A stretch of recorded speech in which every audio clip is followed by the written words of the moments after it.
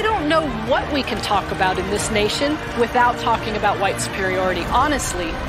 Who defines the meaning of God also defines the relationship between economy and God. African Americans spent $1.3 trillion last year, making us the 16th wealthiest nation in the world. Why have we not turned those riches into wealth to develop our community?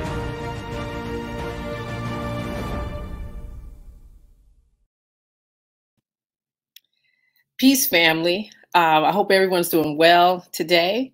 You know, this is going to be a very informative show today with Professor James Small.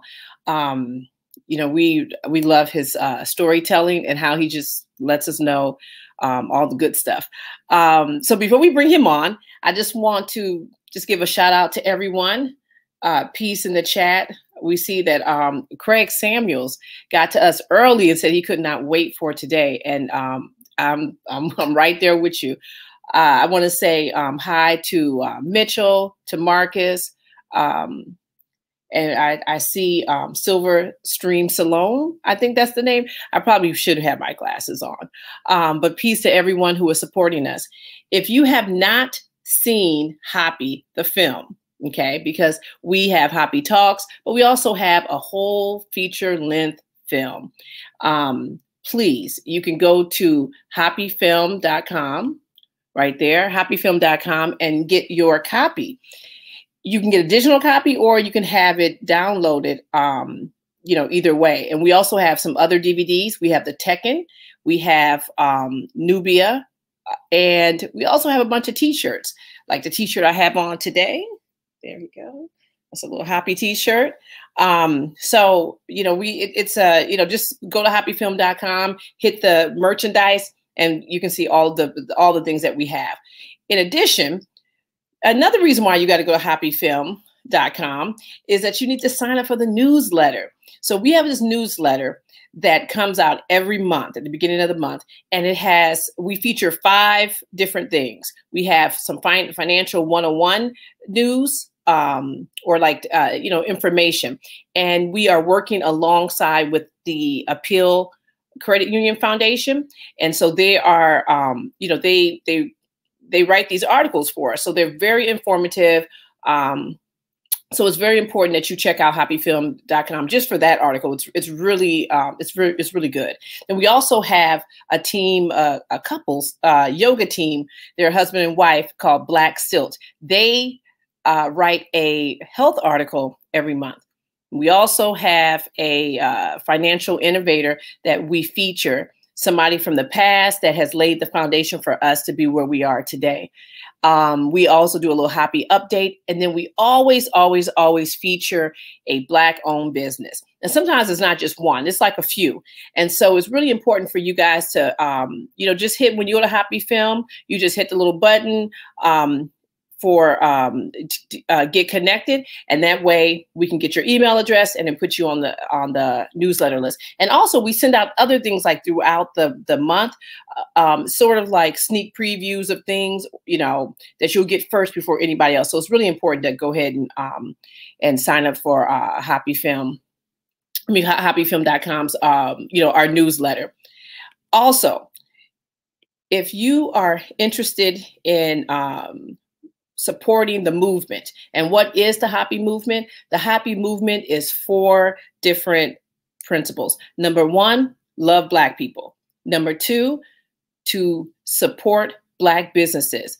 Number 3 is to become more financially astute with your money. And number 4, teach the youth the truth. So if you believe in those principles, then, you know, you may want to be one of the supporters of HAPI, and you can do that easily. There's several ways you can get in. Now, the easiest way for everyone, like everyone that's watching right now, is for you to like this video and to share it with 3 other people. Okay.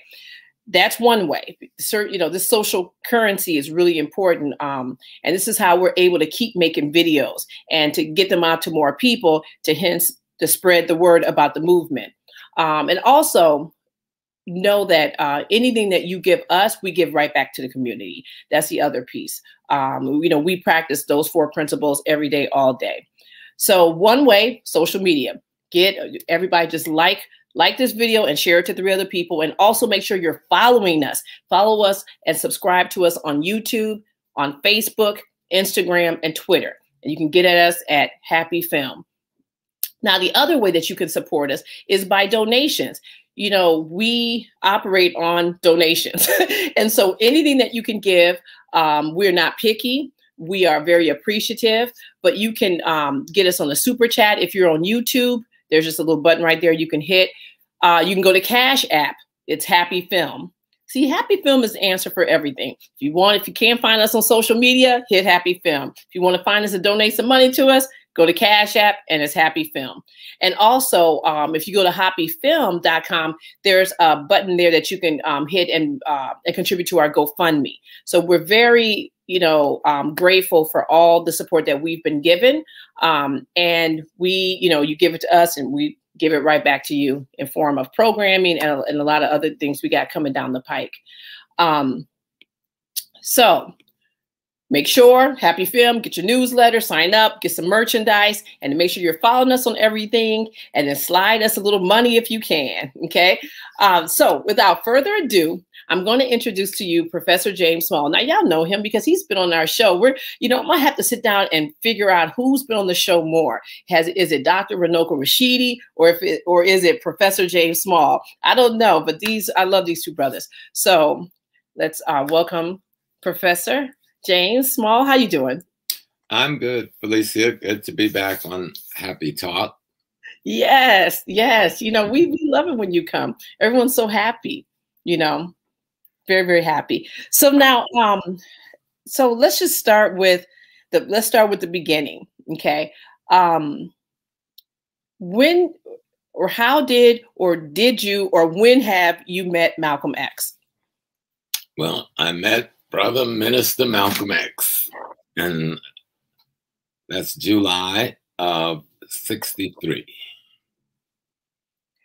Okay. And then the question is, how did I meet this man? And I guess it was the winter of '62 or the spring of '63. I saw him on television. He lived in New York. I lived in South Carolina, Georgetown, on this little plantation, Arcadia. And I saw this brother on TV, just a news clip, whatever was going on, but it was very powerful. And my mother and father lived in New York. They had moved up there like most mother and fathers from the South to work, and we were staying with our grandparents. So I told my mother I wanted to meet him. My mother, being the revolutionary spirit she was, that summer in June, when I got out of school, she had my big brother Ernie drive me to New York, because we lived on 115th Street between 7th and 8th, and the temple was on 116th Street between 7th and Lenox. Yes. And so me and a brother named Dwight, who I met after I got to New York, and we got to be close, went to the temple one day, but he wasn't there. And we went another day, and he wasn't there. And the brothers told us that he was giving out flyers on 141st and 8th Avenue. And that was an easy place to find him, because I worked in that grocery store packing bags. My brother worked there, so he got me a little gig there. So we went to, it's called Food Family, I think, something like that. And we went to 141st, and he was there with a group of men, and they were giving out flyers in front of the supermarket. And that was one of the biggest supermarkets in Harlem at the time, Food Family or something. And the flyer was in opposition to the March of Washington, which was coming up in August, a march that my mother went on, by the way.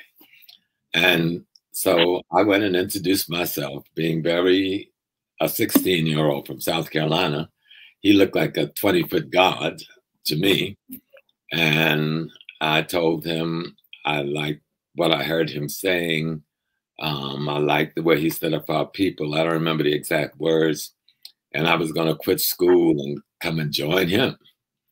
And he put a halt to that immediately, telling me why education was important to our people, and that education was one of the ways that we were free people, and I needed to go back home and finish school and then further my education. And I was actually a little bit disappointed in that response, but it hit home, that I got it. And that's the only time we met. The whole conversation between the three of us, Dwight, him, and myself, may have lasted 10 minutes. But that had such an impact on me. When I went back home, I remember there was a debate in the class that year, and I decided I would be Malcolm X, and my friend Shirley was Dr. Martin Luther King. Well, very few people had even heard of Malcolm except for a few blips on the TV. So they thought I was a man out of his mind, or a young boy out of his mind.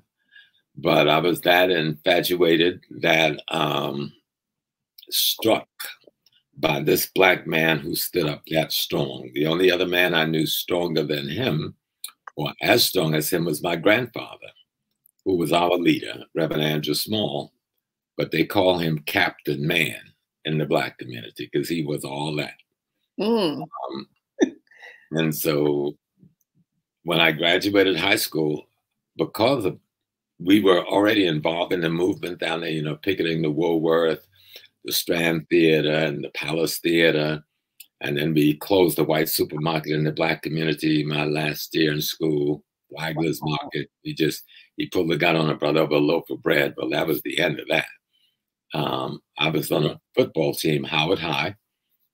We were in the schoolyard. This store was 2 blocks from the school. We got word that he pulled his gun on the brother.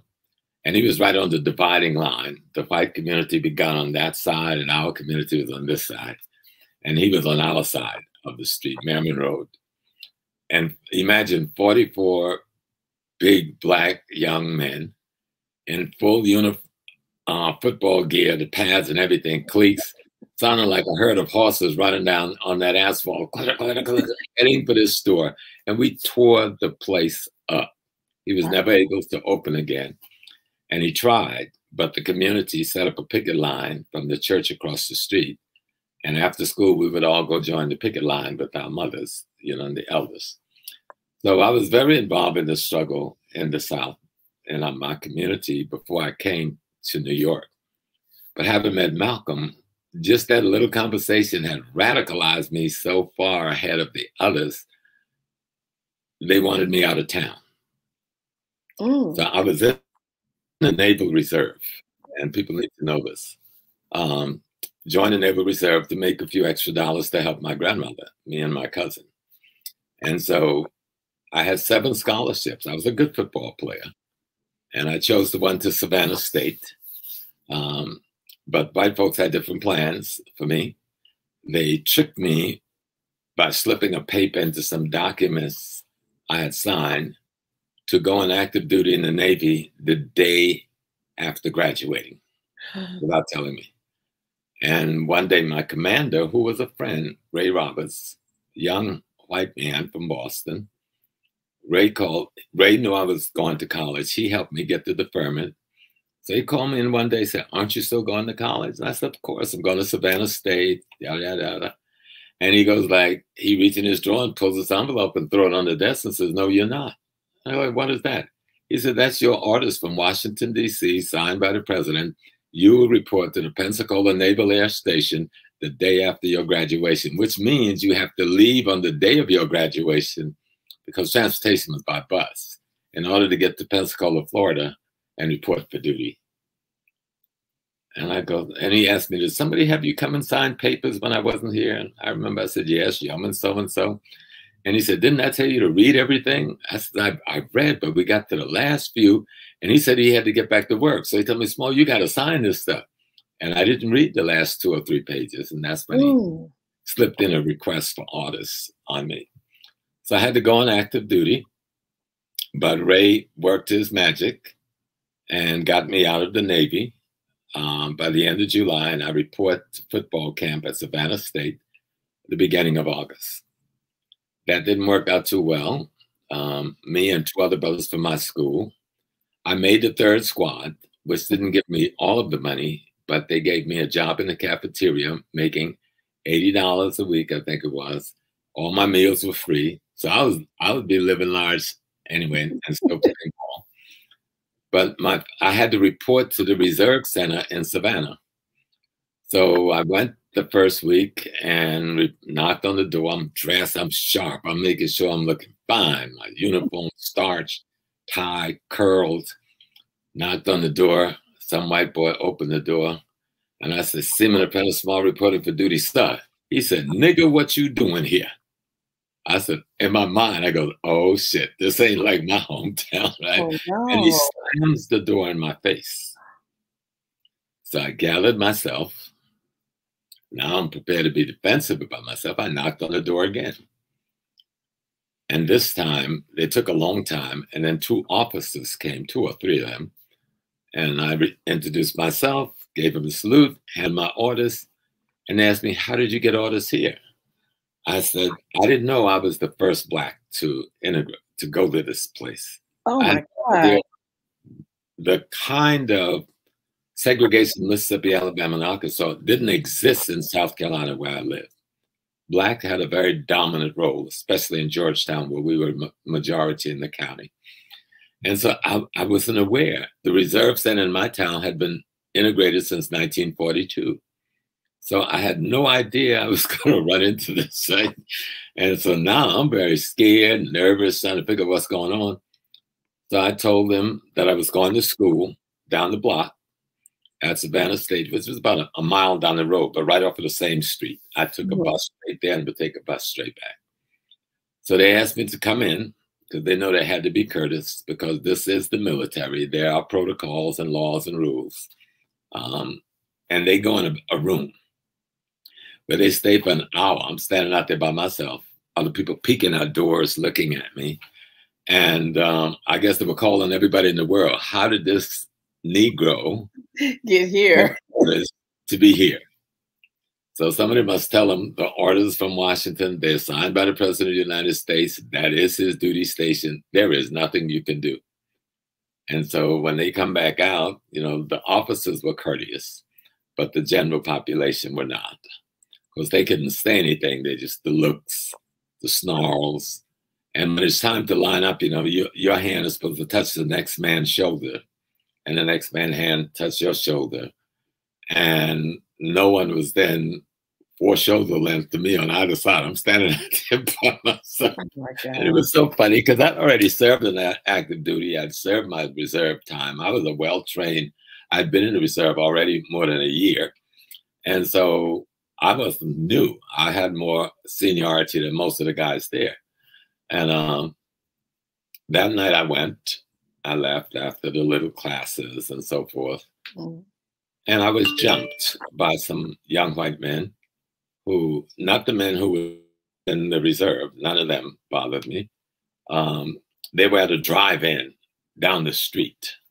So, but I guess the word got to them. And they didn't cause me any great harm because the people from the Reserve Center rushed over because I was military and they were military. But this word gets back to the campus where there's over 80 young men trying out for the football team from all over the South, plus Savannah. So by the time I get back to the campus, you know, the police escorted me back there. The president had to get out of his bed and all kinds of little chatters going on. So when I go back, because I went there to report, but that was in my month duty. So 2 weeks later, I go back again. Now this is my real duty night to serve and do what I had to do. They assigned me a guard. It's called a master at arms, but he has a 45 on his hip. He escorts me to the bus stop so I can get back to the college. And those fools tried jumping me again. This time, of course, the Navy comes to my protection. Nobody touches me, but somebody drives by and fires 3 shots in the crowd. So that effectively ended my college education at Savannah State because I was too afraid to stay there. We knew they would try to say that I had something to do with that shooting, even though the sheriff said, told the president we knew he didn't. I would find out later it was some of my comrades on the football team from Savannah, right? Which was, they were just doing what Black folks do, looking out for Black folks. So I get back to South Carolina and I'm afraid they're still coming after me. So I sign up for active duty. A month and a half later, I'm in the Mediterranean and serving on on a military ship, destroyer leader, under we were a flagship, Comdesh Run 4. We had a rear admiral, and I started as a yeoman. Didn't like that. That's clerical and all that stuff. I ended up on the deck force with the seamen to run the ship. Everybody got battle station. I loaded on a 3-inch anti-aircraft gun doing battle training and a Hedgehog rocket doing submarine training. I was good at both, right? But that was not the kicker was. I was the only sailor on the ship that couldn't swim, right? So I spent 2 years living on the Atlantic Ocean, riding out planes, 2 or 3 of them, working the deck force outside most of the time at night, staring the ship and so forth. And I could not swim. I still can't, right, to this day. But at any rate, my big brother would always keep me up on Malcolm. Okay. My big brother is like my first great professor outside of my parents and grandparents.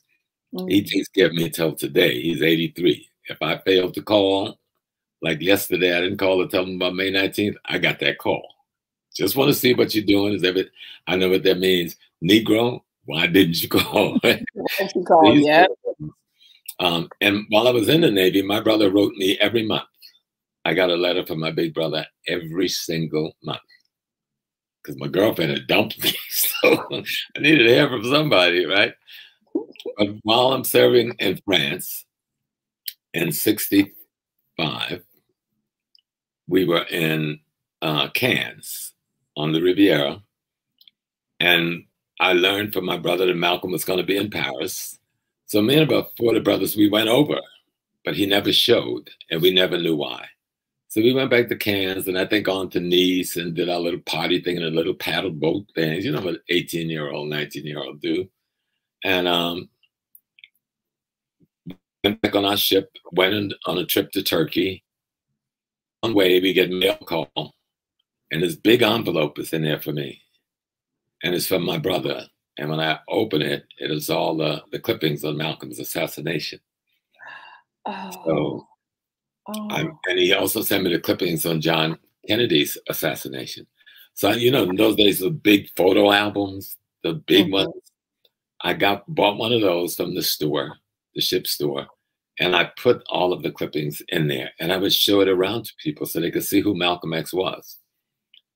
And about 2 weeks later, I come to my locker and it's gone. And a young white man, you won't even believe who this young white man was, tells me the CID, which is the Central Intelligence Division of the Navy, like the Navy's version of the CIA, had entered my locker and took my book. And so when I went to the executive officer, of course, they denied it and said that that didn't happen. They had no idea what happened. The young man who told me this, who was a very close comrade, because he didn't want to have nothing to do with the Ku Klux Klan. He was the nephew of Bob Shelton, who was then the Grand Wizard of the Ku Klux Klan. Oh, my God. But a very nice kid. He was just one of the nicest young men you ever want to meet. Now, the other kind of racist whites wanted to rally around him, and he might have nothing to do with this stuff. He hung up with us. Right? So that was a strange, strange relationship. So I would come home out of the Navy, November '66, immediately went to look for Malcolm's organization. There was a rally on 125th Street. His sister Ella was speaking, and she had all the security around her. And I wanted to show how good I was. I maneuvered through the crowd, through all the security, went to the stage, and put my hand on top of her feet. Wow. Just like this. I don't know why I did that. When I did that, Brother Willie Stark, the lead security man, Brother Payne, Brother Josh, they rushed me. And she said, no, leave him alone. We had never met. And I asked somebody for a pen. She wrote her address down and told me to be there at 7:30 on a Tuesday. And I turned around. I didn't listen to any more of her speech, and I walked away. So Tuesday, I said, I'm going to outmaneuver this lady. I show up at about 3:30 in the afternoon. Now, that day, I saw her, she had on a gele, beautiful African gown, you know, African jewelry. This day, I knock on the door, and an old lady came with an old wig on and a black rag hanging off her head, a feather duster in her hand, a dress that was ripped on the side, wearing some flip-flops. And I didn't recognize her. So I told her I was there to see Mrs. Collins. And she said in a broken gullah thing, but she ain't here now, boy. Said, I know they have a meeting tonight. You ought to come back to that meeting at 7:30. So I left. And at 7:30, I came back to the meeting. Here comes the same lady I saw on the step with the feather duster, right, in the raggedy dress and the bad apron and the wig falling off. Now she comes downstairs, this African queen, fully dressed in her gele and everything. I go like, oh my God, I felt so stupid. So all the new people had to introduce themselves, and I did. And you had to have an interview by the security people. And I remember Brother Willie Stark from South Carolina interviewed me. He's still alive. We spoke yesterday.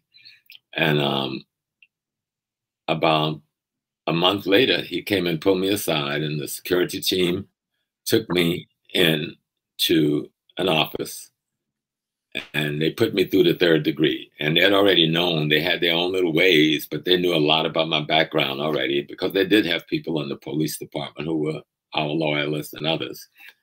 And they said, we want you to go to Boston and work on Ella security. Because me, I'm 21, but I'm still a big mama's baby and daddy. I said, well, I got to talk to my parents. So I talked to my mother and father, and they said, yeah, you should do it. And that began the real close-in work, moving to Boston, living in Ella's house, being her personal security. I was trained by 2 men. I was trained by multiple men, but the 2 men who gave me my primary training was a brother named Willie Stark, who was the security for the whole organization.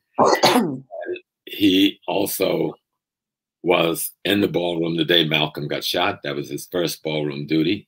And he might well have been the man who shot Mr. Woods. And I won't go any further into that. So, because what people are just learning, some of us have known for a long time. And the other brother was Haj Hisham Jabba. He's tall, handsome, lanky black man. He was the imam of the Sunni community in Elizabeth, New Jersey. But that's the brother that performed Malcolm's janazah, or his funeral. When no one else would come forward, he was sent by the Rabat Alim al-Islamim, which is the World Muslim League in Mecca. And he was assigned to perform that janazah. So he became my teacher who taught me Islam. He was in the Muslim Mosque Inc.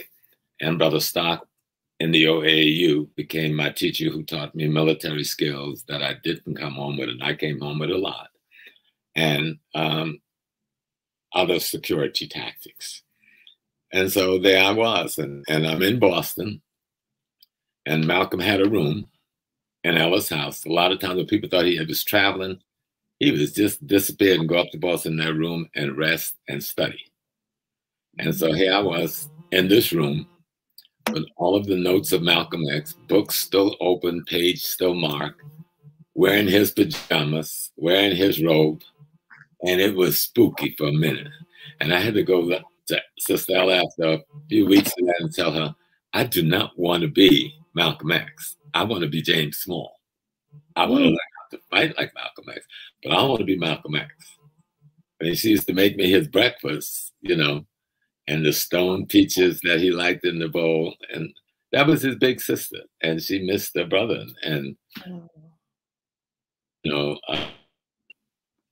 I learned a lot. She gave me all books that he left there, and I would read them. Books that he would read, I would read them. I remember there was one by Camus, especially, that I liked. This was a French priest that worked in the underground against the Nazi, and it was called Resistance, Rebellion, and Death. Hell of a book. So that was my introduction into the world of Malcolm X. You know, during that time, I would get to meet his big brother, Wilford, and get very close with him. And of course, his nephew, Rodnell, Sister Ella's son, and became very close with him. And other members of the family, Aunt Gracie was his father's sister, other sister that no one talks about. His sister, Mary, and they lived out on the Cape, and their children. So I was embedded in the family for years in a way no one other than the blood was, you know. Yeah. Okay, we're just gonna take a quick little commercial break, guys. Make sure you're liking this video. I saw someone in the chat was like, why is only 17 people looking at it?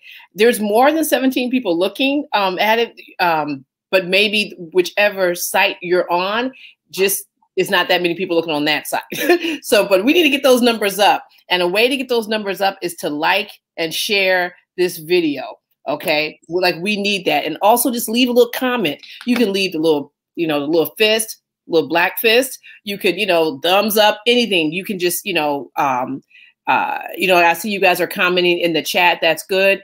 Leave a comment, share it with like 3 people. And also the funds, that you guys send to HAPI, they cover us being able to bring people onto the show and just to produce a show every week. But we also, we produce a newsletter and all these other entities in terms, and we're also pushing forward the HAPI movement, and all those things take money. So anything that you guys can give, please feel free to hit us up on the super chat. You can go to our hapifilm Cash app, or you can just go to hapifilm and hit the Get Donated button. So please, please, please contribute so we can keep on keeping on. So, Professor, what, you said something that just kind of like struck a chord to me. I mean, well, I don't know if it struck a chord, but it was just something that stood out to me when you said that they couldn't find anyone to do the run, his funeral, Malcolm X's funeral. Right. Yeah, can you just kind of talk about like why that was happening at the time? Yeah, because there was a perceived war between the Nation of Islam and Malcolm X, and there was some hostility and bitterness that got physical during that period of time, and people were just afraid. The Orthodox community, who today embrace Malcolm, did not embrace him then. Like they saw Malcolm as coming and kind of like taking over their thing when he became an Orthodox Muslim and a Hajj. Today, they want to own him, but not then. So El Hajj Jiber, who became my, he was sent, there's an organization that really informs, I won't say run Islam, it informs Islam, and it credentialized people. I was credentialized by them as an imam to teach in the West. It's called the Rabat Alim El Islamim. Any Muslim know what I'm saying. Some call them the World Muslim League. Some call them the Rabatal, and it's based in Mecca. Okay, and it has representatives from every corner of the world, including Black America. And when I got there, I met the Black American representative in '74 when I went to Mecca, and he was Pakistani. And until then, I didn't know the Rabatal existed. But I would meet with the entire Rabatal, the full body. And that's a whole other story. So I am El Hajj Amin Ash-Shahid, James Small. I have a right. I don't have a ceremonial Hajj. I have a Hajj. I don't use the title. But it's an interesting history there. But to come back to Malcolm, when I came to the organization, contrary to what most people think, the OAU is not dead and is not dead. So I was trained, besides my primary training, Brother Stock, there was Brother Josh, Brother George, Brother Abe, Brother Ant, Brother Gresham, Brother Davis, Brother Freeman, and others, And the man who taught me the most about the street was a brother who I exalt. His name is Sunni Malik. And anybody who's old enough and heard this know who Sunni Malik was. Sunni Malik was Bumpy Johnson's man that covered down on Malcolm X. okay? Because people think that movie, The Godfather, is a fake. No, there's movie fantasy there, but there's a lot of real history there. And Sunni Malik, until the day he died, was my mentor. He was a gangster, straight up street gangster, and one may have even called him a hitman and all of that. But he was my father and my teacher in the streets. He was the hip hopper before the hip hop. Okay, he wore his big cap like he dressed in lace suits with rings on every finger. Wow! You never saw him without a 357 on one hip and maybe a 25 in his boots. You know, when he walked the streets, everybody understood that's Sunni Malik. Don't nobody. And because I walked beside him as a son, didn't nobody think of anything contrary. And he was also a bodyguard for Adam Powell. So that's how I got to meet Reverend Powell, doing security for him beside Brother David White and Brother Sunni Malik. Oh, okay. And during that period also, we had two brothers who headed the Black Panther Party office in the Bronx, and one headed the office in Harlem. And I was the liaison between the OAU and the Black Panther Party. Both of those brothers, like many of the brothers from the Black Liberation Army, cut their tooth in the OAAU under Malcolm. A connection most people do not know about, but they need to study real history. And one of the brothers who ran the Bronx office was Baba Zaid Shakur, the husband of Assata Shakur. Oh, and the brother who ran the Harlem office was Lumumba Shakur, the husband of Afeni Shakur. So that was my world that I grew up in the movement in. And then we could come to, you know, really talking about, I just want to let people know how I got into this. Yeah. And all these blessed people that God and the ancestors allowed me to be tutored by and comrades with. And one brother who I dearly want to mention, Montu Matsamela, who is now an ancestor, but he was liaison between the Black Liberation Army and OAU.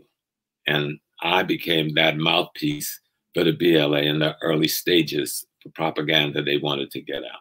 So that's the world I come out of before I was a professor, right? So that people know when I became a professor, it's because I was assigned to go to City College and help take it over. And I just stayed. But that's the world. Then was Malcolm's world. I was Ella's Collins' sister, Ella L. Collins, Malcolm's sister, who literally raised him for most of his young life. She was as much a mother as she was his big sister. And he had an auntie in the house also, Aunt Gracie, his father, other sister, and his father, other sister who had graduated from Spelman. Ella also attended Spelman, you know. But people don't tell the story of the in his life. These powerful, powerful Black women, they produce the person we get to know as Malcolm. And so that's why I like the little ditty that Dr. Nobles give us. History erases the mystery. You know, history erases the mystery. And a lot of time in the struggle, we tend to follow the white man's patriarchal definition of those who are involved, and we focus just on the men in the movement and not the women in the movement. And yet in many instances, the women may be more significant to the movement in that period of time than the men. But in the African tradition, the women always put their men up front. That's a tradition we brought from Africa. We see it in the Black church all the time. The church can be a majority woman, but they'll put a male up as the minister. Yeah. Because that's a tradition they brought with them from home. And so that tradition lived in our community, even to this day. So when that's how I get involved in the world of Malcolm X. You know, I mean, some of the hows. We did a lot of things when they were fighting between the Muslim community, we would use the conflict resolution center, you know, that would go and stop the war. I remember there was a war between the Orthodox community and Elizabeth and the community in Newark. And me, Brother Stark, and Sister Ella went over to meet with Haji Sham and some of the other imams. And I had never seen so many guns in the civilian world in my life. And so me and Stark was for the job to disarm these brothers who came to the meeting with their armament and sit them in this one room while the leadership went upstairs to broker the end to this negative conflict. Yeah. So that kind of thing we were involved in, as long as many other kinds of things in the community. We had a community patrol. We patrolled from 135th Street to 145th Street, from Lenox to 8th Avenue. And we knocked the crime down 100%, which then made the police angry at us. And one night arrested a lot of our brothers. And I had to show up at the precinct with a lot more brothers. Mm. And a good black man, I can call it name.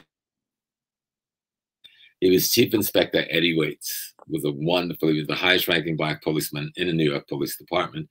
And of course, he had to come in that night. And the way he resolved it, he let all the brothers out, dropped all the charges. And we had to give up our nunchuckers because it was now against the law to use nunchuckers. That was a compromise. Hey. But he had them issue us the new batons with the little handle on the side, which pissed the rest of the policemen off. He says, in exchange for your nunchuckers, I'll give you this because your patrols save us a lot of work. Yeah, I can imagine. We held this from the train station home, things like that, which nobody ever talks about. You know, we weren't just walking around looking black. I like that, walking around. Helping our people, right? I like that, walking around looking black. Looking black. A lot of people walk around looking black. Now they walk around on social media sounding black, but we were actually in the street. I was at the opening of the first breakfast program for the Black Panther Party as Ellis security. And then me and student Malik and students from City College opened the second breakfast program on 125th Street by just taking over the YWCA, just took it, you know, back in '69. So I come from that. And now we can go to my spiritual teacher, Brother Minister Malcolm, and talk about who he was and why all of us felt then and now this loyalty to him. You know, we do a pilgrimage at his gravesite every May 19th. And this was our 56th year. I don't know what Black person will be doing anything ceremonially for 56 years. And so you see the young men in white, they symbolize the Sudanese tradition of Islam that Malcolm was beginning to study under with Sheikh Hussein. And then you see a chair with his picture in it, draped in red, black, and green, saying that the chair of that level of leadership is still empty in our community. We have many good leaders in many areas, but that level of ethical, moral, principle, courageous leadership has not been filled. And his grave, his and Sister Betty, Mother Betty Shabazz, their grave we drape in the red, black, and green flag throughout the whole ceremony. Wow. And then other rituals that we do, we have the Muslim community from the Mosque of Islamic Brotherhood, which was founded by one of Malcolm's students, Imam Tawfiq, who Malcolm sent to study in Egypt at the Al-Azhar University. And so they are a comrade Islamic community that do the prayers, the Islamic prayers. And then Sister Oyanike from the Yoruba community do the Yoruba prayers. And this is the first year in more than a decade we didn't have the Akan community there to do the Akan prayers. And how many years? You said 56 years you've been doing this. This is the 56th year. 56th year. So I'm the assigned in writing administrator of the Malcolm X Pilgrimage Project, what it's originally called. Yeah, and there's other things that you make sure happen on May 19th every year. You were telling me about how your kids were now allowed to go to school and how none of my children ever went to school on May 19th, ever, from cradle to now. Same things with my grandkids, except for maybe one or two who's not in the region, because we consider this to be our sacred holiday, our holy day. In 1965, Sister Ella sent out a communique to all the UN nations and the Caribbean nations and declaring this to be Malcolm X Day. We don't want the government of the United States or any state to declare nothing. Absolutely. We made that declaration in 1965. And at that time, no one was flying the red, black, and green flag. And on May 18th, 1965, we launched the red, black, and green flag that was brought to us by the Honorable Marcus Garvey again. And it's been flying over the Black community ever since. Yeah, you know, I was out and about in Harlem, and I noticed that everything was just shut down. Yeah, that was December 12th. That's my comrades. I saw Sister Colette calling me while we were on. I'll call her back. From the December 12th movement, they shut it down. On 120th Street from 1 to 4 every May 19th. I think they've been doing that for 20-something years now, you know. And that's one of the strongest Black nationalist organization in the Black community, who I don't think get enough attention for the work that they do. The December 12th movement. Sister Violet Plummer, Sister Colette, Brother Omawale Clay, Roger Wim, and so many others in that organization who've been in this movement for decades, doing the work. You know, then there's the Malcolm X Commemoration Committee that supports us.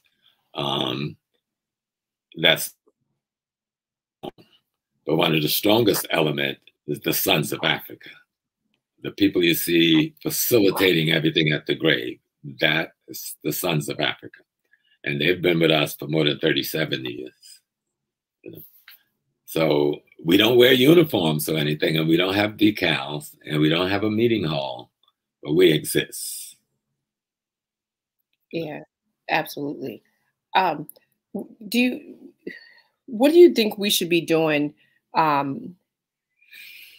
do you think we should be doing more to honor Malcolm X? And what is like honoring him? Look like? Yeah, look like. That's yes. What does do it look the work that he was doing? The best way to honor Malcolm. A ceremony is good. We should take our time once a year and have a ceremony, spiritual tribute. There's nothing wrong with it. But there's 364 other days. And in those other 364 days, we should be doing the work that he was doing, continuing that work, and work he told us we should be doing. And one of them is really using the ballot as a weapon. He didn't say the bullet or the ballot. In that speech, which is world renowned, he said the ballot or the bullet. And yet we pretend he only said the bullet. And that's why we got in a lot of trouble in the nationalist community. And we lost the high ground to the white left, controlling the moderate Black elements in our community around the electoral process and who ends up running for political office. Because we didn't seize that high ground when he says the ballot, okay? Which is a weapon that we must use. You know, like they say, all politics is local. We should determine who's our school board person, who's our community area board persons through the ballot. We should determine who's our city council persons, our state assembly persons, etc., through the ballot. And then who's our national persons. You've got a weapon, use it. You can't let America says, I'm in America, I'm fighting America, and you don't use the weapons at hand. Doesn't make any sense. It's not even logical. It's not Malcolm. It's not Malcolm. Not Malcolm. And so study Malcolm. Don't create your Malcolm. Study Malcolm. Listen to Malcolm. Learn from Malcolm, you know, and never forget, Malcolm didn't create himself. You know, he came through an enormously strong African family, and he had the opportunity to meet an enormously strong teacher named the Honorable Elijah Muhammad, who took what that family had given it and helped him hewn it into the great leader he became among us. And so let's stop the separation rhetoric that white folks have planted in us. Booker T. Washington is there, Marcus Garvey is here, Du Bois is here, and this one is there. No, that's our enemy's divisive language. All of these leaders contributed to us. All of them are responsible for what good that's in our life today. Let's learn their relationship. Let's learn the thread that ties and binds them together. Okay? Yeah. So that we can learn how to build in unity today, as Malcolm wished, and tried to instruct us on what unity and Pan-Africanism is. And it's clear he was a Pan-Africanist and he was a nationalist. And when people ask him, said, Brother Mr. Malcolm, what do you mean by Black nationalism? He said, Black nationalism is when you own and control the economic, the politics, and the culture where you live. If you are not fighting to own where you live, you're not fighting to own the real estate where you live, you're not fighting to reinstill the values of African culture where you live, then stop using the word Black nationalism, because you're just playing with Marxist left false interpretation of Black nationalism. Yes. Yes. And you say you're Pan-African. Listen, Malcolm lived out Pan-Africanism. He knew they were gunning for him. People wanted to kill him. He goes up against the CIA, against the FBI. He visits all over the continent of Africa, meeting with the different presidents of Africa. He's meeting with the presidents and ambassadors from all over the Caribbean, Central South America, knowing his life was in danger, but he was making an effort to use that thread and sew us together as one seamless African cloth. That's Pan-Africanism at its best.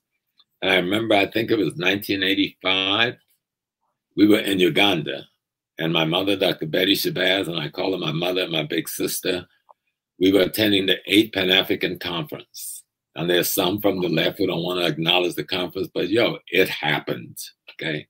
And we were there, and every president in Africa was there. And Muammar Gaddafi addressed it. And Sister Betty had to leave a day before it ended. And she gave me and Viola an assignment. But she gave me the assignment, and I went to Sister Viola, who had, with the December 12th, helped write the resolution where the entire conference, made of all the presidents of Africa, declared in a resolution that Malcolm X was recognized as a premier Pan-Africanist and an example of the Pan-African world. So no history, and it'll erase the mystery. Yeah. And how someone just said in the scene that Malcolm was a realist. Yes, he dealt with the fundamentals that people need to have economics, they need to have politics, and they need to have culture in their hands. But he also understood that people needed to be able to provide food, clothing, shelter, and safety for themselves and the community. That's what we're fighting for. We're not fighting for somebody's ideology. We're not fighting for somebody's religion. We're using religion where we can. We're using ideology where we can to help people get in a position to provide food, clothing, shelter, and safety. And Malcolm always said, make it plain.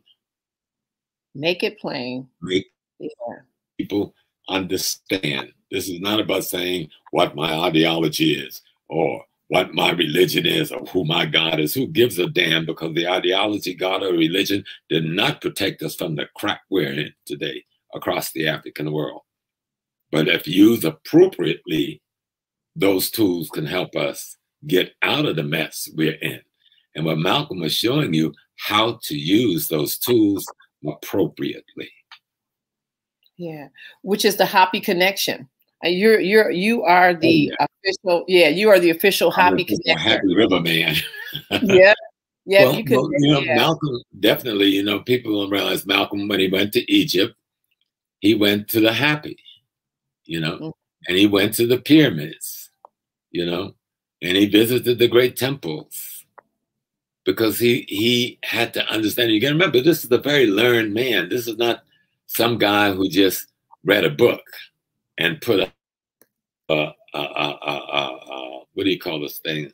A blog.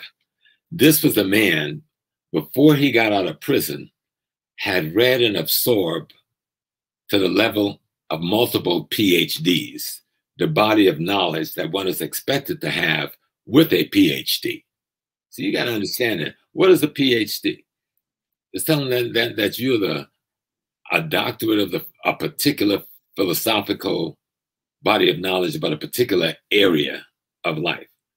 Well, this man had already earned his PhD before he met the Honorable Elijah Muhammad. He had already remembered nearly the entire dictionary. Who in the world does that? You know? Wow. Yeah.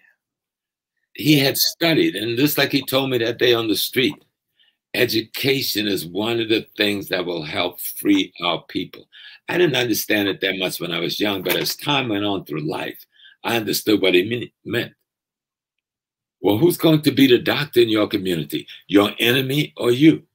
Who's going to be the lawyer when you get in trouble? Your enemy or you? Who's going to be the judge when you get in your trouble? Your enemy or you? And this is where Malcolm lived with his beautiful, handsome, strong, godly self, standing at the pyramids, where he shows us how HAPI, the beautiful river they call the Nile, that we use for the symbol in happy talk. He showed us how we can take the elements of the Black community, bond them together to make a happy river, to produce the economic, politics, and culture that's desired and necessary for people to provide food, clothing, shelter for themselves. You know, he worked with the church from the mosque. He was a brother to Adam Clayton Powell. He reached out to Dr. King in that last year, and Dr. King reached back. There was actually a meeting at Ruby Dee's brother house, Tom, in Queens, 2 weeks before he died. All of the civil rights leaders came. Dr. King couldn't come because he had a prior meeting, but he sent his representative. And all of them agreed to work together with Malcolm. And Malcolm would work together with them, the so-called movement. And Fannie Lou Hamer invited him to come to Mississippi. That would have been the week after the weekend in which he was killed. If he had stayed alive 2 weeks longer, he would have been sitting at the UN, addressing the UN, sitting beside Ernesto Che Guevara. You want to know why they killed him? You want to understand why they killed him? Hooking up with a civil rights leader on the domestic front. And brothers had given him time at the UN where he's going to be sitting with Che Guevara addressing the United Nations. We lucky he didn't kill him 2 weeks before that. Yeah. Yeah. Okay. Yeah, he was connecting it. He had connected. That was the that was the happy river right there. He took all the tributaries, like the river that came from the Congos, the rivers that came from Ethiopia, the river that came from Uganda, Lake Nyanza, to make the happy river that brought us all the abundance in ancient Kemet. He took that concept and he was beginning to make the political Pan-Africanist and nationalist and ideological river by bringing Blacks from Cuba, Blacks from Jamaica, Blacks from Guyana, Blacks from Tanzania, leadership from Ghana together in an African oneness. The HAPI. The HAPI. Yeah, he was a bad dude. Yeah. And, you know, again, you know, I'm working on this project called The Godfather of Harlem, and I've gotten a little feedback, criticism, but mostly I've gotten compliments. But Sister Rosemary Mealy, who was one hell of a scholar and an activist for all the years. I'm at 75. I've been in here a long time. I don't know a time when I didn't know Sister Rosemary. And we was on a webinar the other day, and she brought out something. We met with Fidel Castro when he came to Harlem, but we didn't know it was Malcolm that invited him to Harlem when the hotels downtown wouldn't give him a place to stay. But what I didn't know, which adds support to the work I'm doing, that Malcolm turned to his friend Bumpy Johnson, who paid the bill for Fidel Castro. Wow. Which tells you the depth of Malcolm's and Bumpy's relationship, that he can get him to pick up a bill that big. Right? So I thank Sister Rosemary for that one. And people need to know that so they can understand that we need to learn our history to get rid of the white man's newspaper and television mystery, which they try to call our history, you know? Yeah. And then we can work our black magic. Yes, yes. I was Build our happy, you know. Yes, yes. And speaking about building our happy, you guys like and share this video. Please, keep the comments coming. That's another way that we can get out, we can really beat this algorithm. We have to crack it. There's things that are out there that's cracking, the internet that's probably not really good for us, but we can do that if we just like and share this video with HAPI. Okay. And please contribute. Your money goes to help us to fight the HAPI movement, just like all the things that Professor Small is talking about. All these things back then took money and resource. So it was very important that you, contribute to us, whatever you can. Any amount we're happy with. So just please contribute. You can do it a super chat. We have the hapifilm Cash app. Let me put that up there for everybody to see it again. Or you can just go to hapifilm.com and hit the donate button. So 3 ways to send us some money so we can keep fighting the fight and bring in, guests like Professor James Small, And I'm going to say something to people so that they get it. I've been involved in this movement all of my life that I can remember. My family was, grandpa was, father, brothers, mother was. And with all of that relationship with Malcolm's organization, with his family, you don't see me marketing that to sell me. Okay. And I want people to get that.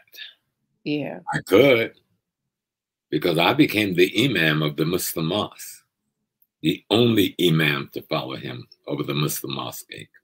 I am Al-Hajj Amin Shaheed. I earned it the hard way during hard times.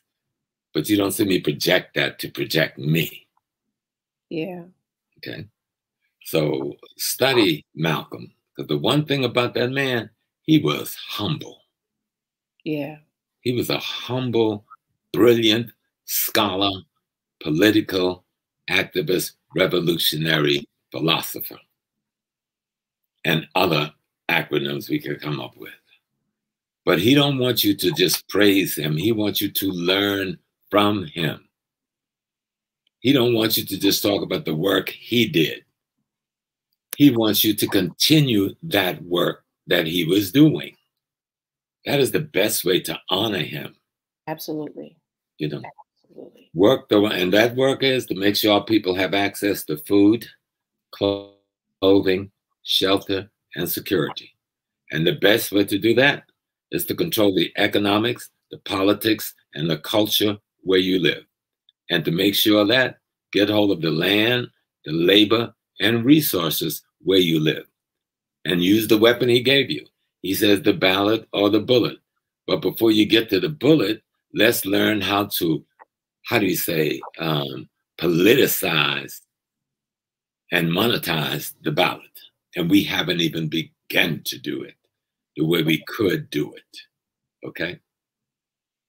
Yeah. And we've been playing with the bullet, shooting our own peoples. And I want to put this out there. People say, well, don't be saying that. In the last 30 years, we've killed over 300,000 of our own. Don't tell me nothing but no white man right now. Yeah. Put that gun out of your stupid hand, because you don't even know how to use it. Shooting our little babies down in the street. Shooting our women down in the street on the way home from work.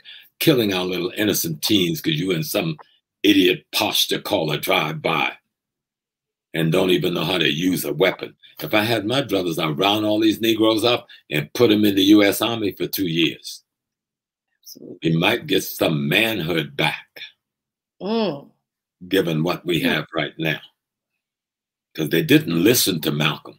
They'll put a T-shirt on about Malcolm, but they're not listening to him. Yeah. Read the books about him. Read about Sister Betty. Learn to understand them. Those were revolutionary workers in the Black community. They didn't just look Black, talk Black. They acted it out and sacrificed their lives to the grave for you. They did as much for you as the Christians said Jesus did for them. They did as much, if not more, for you as the Muslims and Muhammad did for them. They did as much for you or more for you as the Hebrews and Moses did for them. So how dare you let them down in the way we are letting them down? How dare you? Yeah, it's about doing the work. Let's do the work. You got to do the work. Yeah. Teach the people, assist the people, respect the people. Don't condemn them because they're deaf. Don't condemn them because they're blind. Don't condemn them because they're dumb. Relieve them of those conditions. Yes. Yes. And I want to say this last piece because I know I'm going to have to run. You know that, right? Yes. Yes. You have 9 minutes. Stop vilifying the Honorable Elijah Muhammad. People say, why are you on this mission? Because it's a mission of truth. My spirit tells. Stop vilifying the Nation of Islam. Stop it.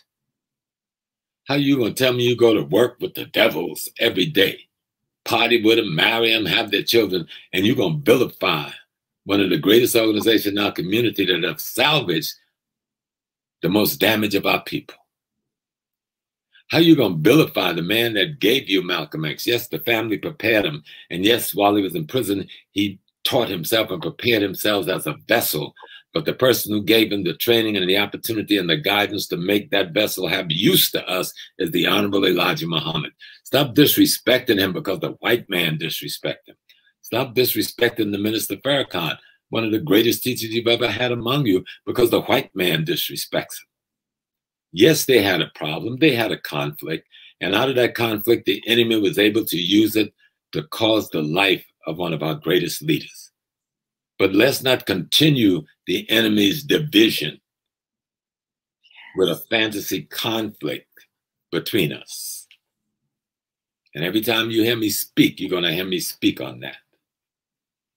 You know, they did it with Booker Washington and W.B. Du Bois. They did it with Marcus Garvey and W.B. Du Bois. And they did it with Malcolm and the Nation of Islam. And we still letting the same devil put us in the same trick bag?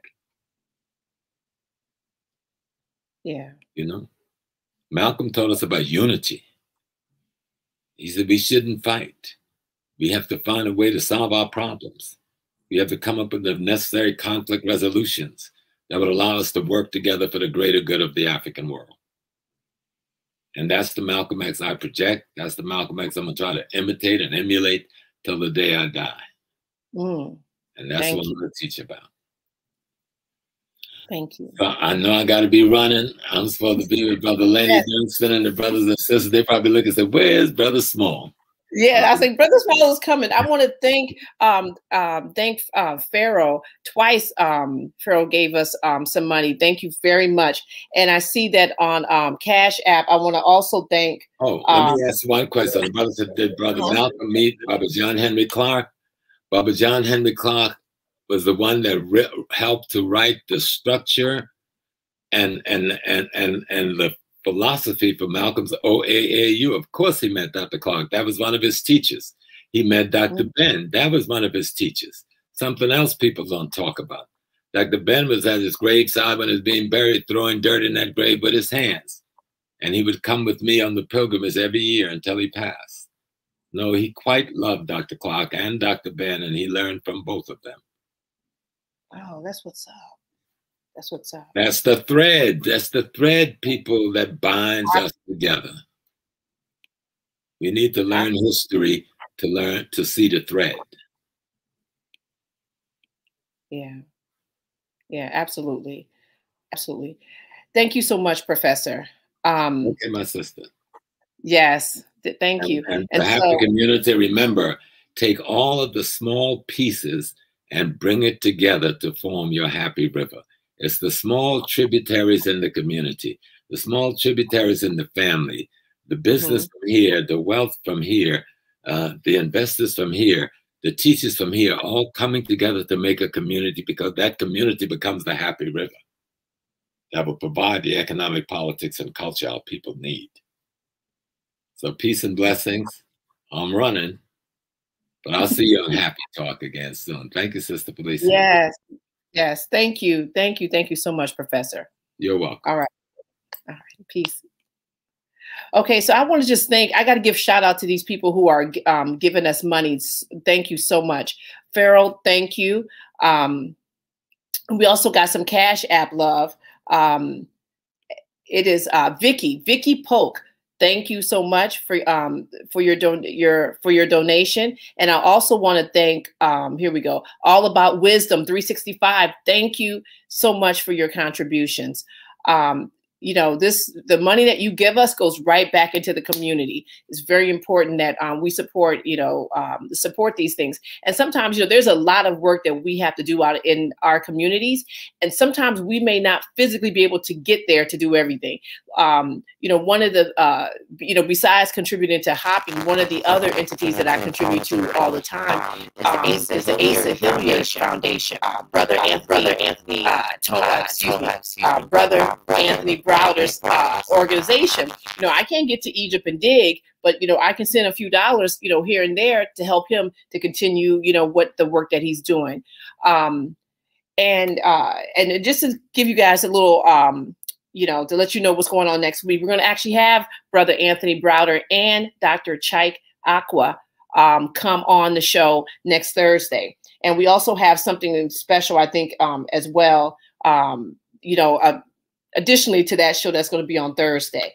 And I see that there's, and Gary Hatchback. Oh, Gary from Detroit. The D's in the house. All right. And speaking of the D, well, so not really speaking of the D, we are actually on location. I'm in Atlanta, in Black Atlanta. Everybody's Black in Atlanta. So anybody that's from the ATL, please, shout us out, shout out, in the chat. We're liking Atlanta. Atlanta's really nice. But yes, thank you so much, Gary, and Vicky, and Farrell, and All About the Wisdom. Thank you so much for your contributions. So in closing, I think, hold on one second. I was 15 minutes too early, so we still got 15 minutes. Oh, okay. See, you coming back. I see somebody in the background, so you can help me thank everybody. Okay. Yeah, next week we're gonna have Dr. Chaik Aqua, and I hope I'm saying his last name correct. But it's AKUA, and Anthony Browder is gonna come on the show, and that's gonna be cool next week. But yeah, we're just thanking everyone that's given us some money so that we can keep on, doing everything that we're doing. Someone's from South Carolina and wanted to know how to use Cash App. Aren't you from South Carolina, Professor Small? Uh-huh. Geechee land. Absolutely. It's actually Geechee heaven. Geechee heaven. Yes, my grandmother's from Geechee heaven. So all he has to do is give him your Cash App so he learns to just download Cash App if he hasn't downloaded it, and go to it and send you that money to HAPI, so HAPI Talk can continue their work. Yeah. HAPI Talk, we need to keep on working. All right. Well, Professor, you have anything else you want to add on? I was about to close the show. Well, the key thing is, you got papers. We always say, do ma'at, talk ma'at, be ma'at. Mm-hmm. Do Malcolm, talk Malcolm, be Malcolm. He left us with a concept of Pan-Africanism and Black nationalism. And he explained to us in the most finite detail how it could be used so that people can provide food, clothing, shelter, and safety for themselves and their community. Yeah. And it fits in the HAPI concept because he shows how to bring the little pieces together to make the big piece, which is the HAPI River. And since HAPI is about economic development, Malcolm made it clear, if you can't own the business in your community, you're not about economics. If you can't own the real estate in your community, you're not about economics. If you can't collectively pull your money together with your other comrades who are Africans, you're not about economics. just making some money on Wall Street and buying a big house someplace. And that's not what economics is about. Economics is what gives the group the ability to provide food, clothing, shelter, safety, and security for themselves, so that they could then protect themselves against the exploitation, the parasitical behavior of other ethnic community that use them because of their weaknesses. So and this is something we can do. You know, this is not something far-reaching. This is actually something we can do. We can do that. Basic stuff. It's basic stuff. You know. Yes. And that's what Malcolm was. He said, make it plain. He said, this isn't complicated. You know, it's not complicated. Yeah. You have to be what you're saying with your mouth, with your actions. Yeah. Be what you're saying with your mouth. When we saw Muhammad speak newspaper, Malcolm X created that in his basement, you know, with a few other brothers. Remember, under Malcolm X's leadership and the leadership of the Honorable Elijah Muhammad before he died, they built one of the biggest Black business community in America. Every Black community had a Muslim restaurant, a Muslim store. Your hardware store was brothers from the nation. Your plumbers was brothers from the nation. Your electrician, they had it right. They followed the Garvey model, which was the Tuskegee model of Booker T. Washington. The thread. You let the white man cut up your thread and divided you. Look at the thread that unites you, and you'll understand Malcolm X. Because he read all of those people. He read about Kemet. He read about Greece. He read about Rome. He read about Africa. He read about Booker Washington, Marcus Garvey, T. Thomas Fortune, Martin Delany, Bishop McNeill Turner, Ida B. Wells, Harriet Tubman. He read and studied these people. And he took the best of the knowledge he could get from them to give us solutions and resolutions to the problems we were facing. So we need to listen to him fresh, anew. Read his biography. Stop playing the white man game talking about, well, Alex Haley wrote it. Alex was the writer, but Malcolm told that story. Yeah. Of his life, you know? And they tell you in the book how they were doing it. Yeah. So stop playing. And, be a Black man. Be a Black woman. It's the only nation you got. You can go join the other people. You can become a Buddhist and go chant with the Indian community. That's fine. Good solidarity. But the Indian community is hooked up to take care of the damn Indian community. You can go into your martial arts and your Tai Chi and your Kung Fu and hang out with the Chinese. But they'll make it very clear to you, you're not a part of their community. You're going to hang out, especially if they can use you. You can salam alaikum, rahmatullah, all you want, and hang out with the Arabs or the Pakistani. But they'll make it clear to you that they have a distinct community. So you need to bring your Black ashes back to the Black African community. I like that, you know? Black ashes. And take responsibility for food, clothing, shelter, safety and community, safety and culture, and take control of controlling the land, labor, and resource in the community in which you live, and be in charge of the economic politics and culture.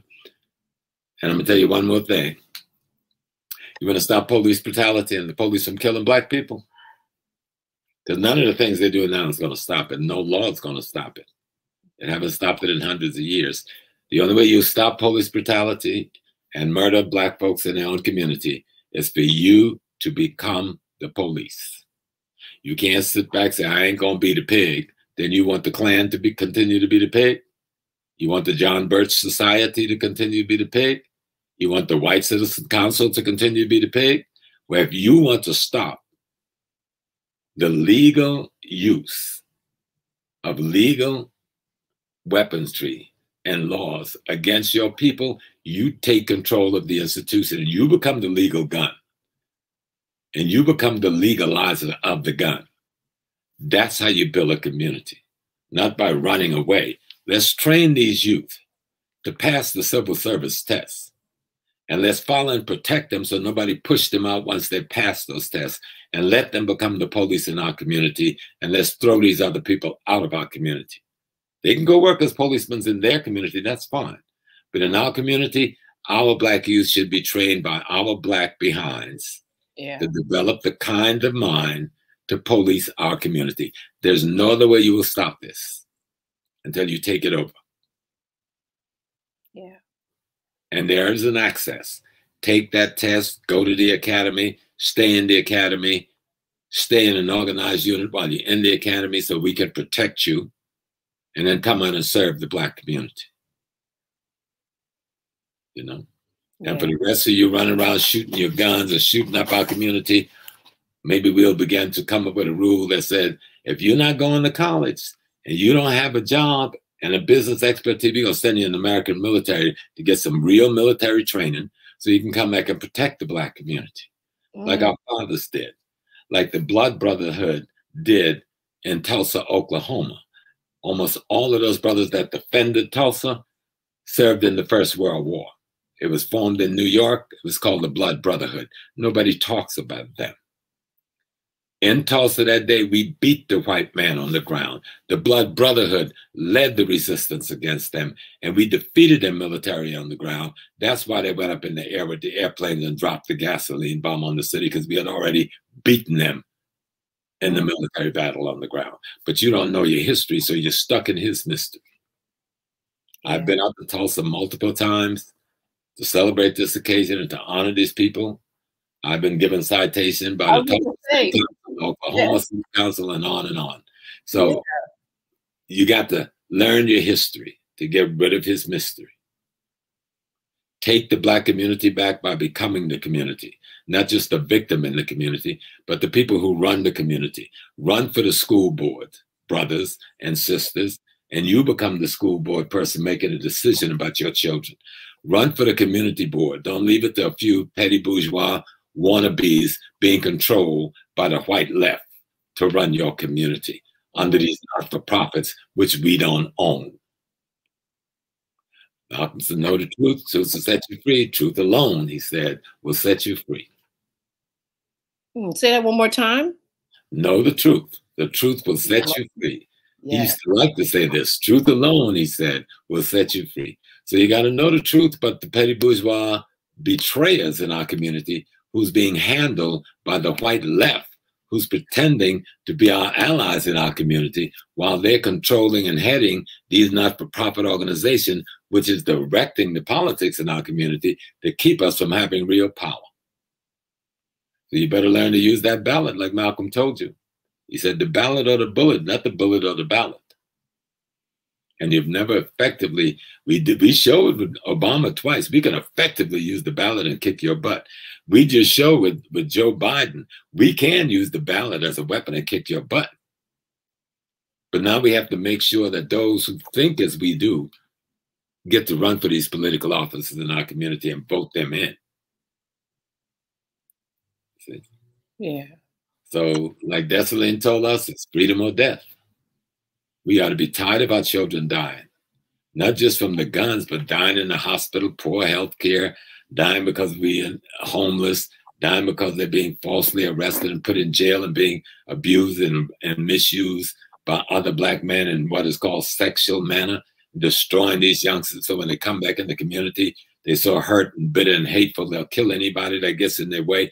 They know what the cycle is they've created. The only way we stop the cycle is we take over the police departments. You're not going to take it over with a city, and that don't work. This is America. They got laws and structure. We're smart enough to do what any other ethnic group can do. Take those civil service exam and put on that uniform and begin to demand with a gun on our hip and the law on our side how things are going to go. Let us become the Black Army in Blue. I like that. The Black Army in Blue. We could do it, but it takes a man and some courage and some sacrifices and some willingness to do it. Yeah. It's about the doing, like you said, Malcolm.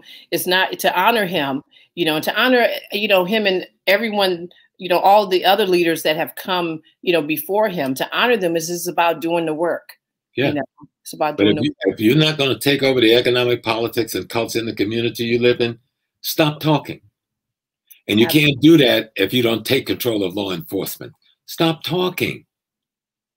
Yeah. It's a bunch of crap. Get real. You know? Let's be who Malcolm X was as he lived. There's thousands of us, millions of us. Let's be Malcolm X.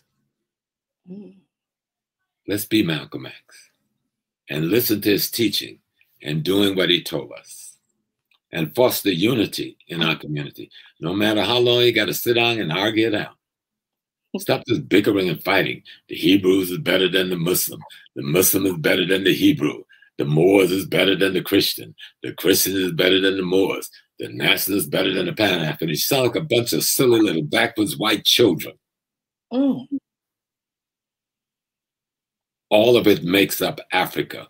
Put it together. Yes. And come up with the one. And let's take our community back from those whom we gave it to. Let's take it back. Become the police. That stops police brutality. You become the police. And then live in your community with your people. You become the fireman. You mean you can't pass the civic exam, but you can get a PhD? You know? Yeah. You don't want to put on a uniform and carry a gun, but you can shoot up our Black community and in 30 years kill over 300,000 of our people. Talk about manhood. I don't want to call it what it is, brothers. You know, you want to be Malcolm? Don't just talk Malcolm. Act Malcolm. Live Malcolm. Yep, Michelle said it best. Zolo up. Yeah, so now I'm going to have to speed to my other lecture. But I'm going to have a minute to come back. You know, remember, follow Happy Talk, support Happy Films, learn what the Great Happy River represents. It means that all of the smaller elements and tributaries of our society come together as one and form this extraordinary body that will allow us to build our civilization back one more time. The happy. Back to happy. Thank you, Professor. Thank you, Sister Felicia. Right. Peace and blessings. Peace and blessings. Okay, guys, you heard it right there. Contribute to HAPI Film. And a lot of what Professor is talking about is in the HAPI Film. So it's important. You can just head over to hapifilm.com and get, you can get not only a download, if you want to just watch it right as soon as you sign off here, you can just go ahead and watch it like right now. Or you can get the DVD copy. We have some other DVDs up there. We have T-shirts and all that good stuff. But it's also important to sign up for the newsletter. Information is power. You got to get connected in. This is a great way to do it. And you can also donate on our donate button that's on hapifilm.com, or you can hit us on the Cash app at HAPI Film. I want to thank everybody for contributing with the comments, with the likes, all the good stuff. And I see Michelle Jewell has finally joined the house. I didn't see her when we signed on, but she was on the phone listening. So, we almost feel like we can't get started without her. And also a special shout out to John Henry Staples from Riverview, Florida, our elder, and also Dr. Leonard and Rosalind Jeffries, our other elders that are always tuning in. So, it's important to contribute, to like this video, share it, and make sure you leave a comment. Until next time, in the words of Professor James Small, peace and blessings. I don't know what we can talk about in this nation without talking about white superiority, honestly. Who defines the meaning of God also defines the relationship between economy and God. African Americans spent $1.3 trillion last year, making us the 16th wealthiest nation in the world. Why have we not turned those riches into wealth to develop our community?